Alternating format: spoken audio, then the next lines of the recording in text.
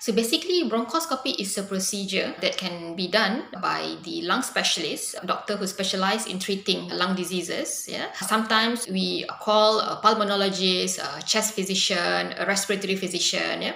So doctor who specialize in treating lung diseases, like what I'm doing right now. Yeah. So usually we can do bronchoscopy procedure.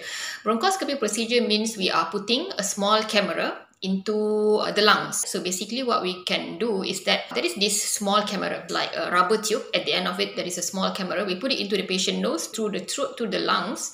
And then from there, we can look into the inner structure of the lungs. And then we can also wash the lungs. Yeah. From there, we can diagnose, you can find out what is the actual cause of the lung infection, or could this be lung cancer? Yeah? Because when we look directly into the lungs, we can get a lot of information. We can see the inner part of the lung structure, we can see the lung airway, yeah? And we can also wash or cleanse the inner part of